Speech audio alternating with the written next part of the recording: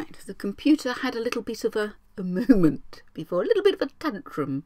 So we've now got our this kind of microphone working. We've got the right camera working on the right things. Fingers crossed.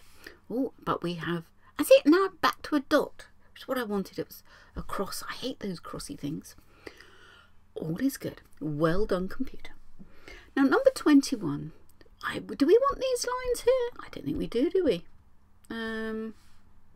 View, come on, let's get rid of them. Does that feel better? I think it does. I'll read it out to you.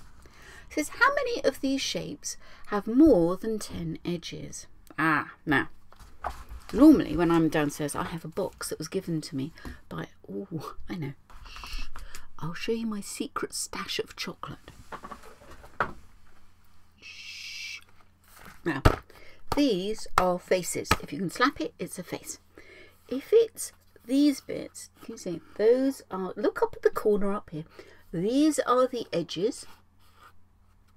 And then these little pointy things, they're the corners, or one vertex, two or three, several vertices. So face, edge, vertex, vertices, or corners if you have your head on it. Shh. Don't tell anybody it's there. It's our little secret. Think. You know the best ones? They're the ones with the butterscotch. Ooh. So, how many of these shapes have more than 10 edges? Let's have a look at the first one. More than 10 edges. We've got 1, 2, 3 on the top.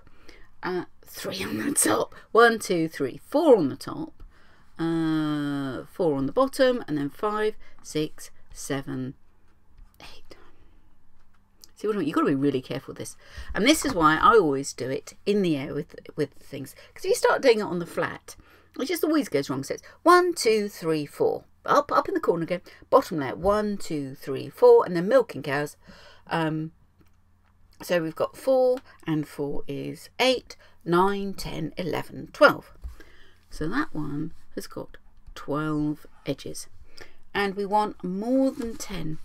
Now this cylinder, like a baked bean can, well, I suppose it's got this edge here and that's got that edge there, but it's 2. These widths aren't edges, it just shows you the edge of the curve.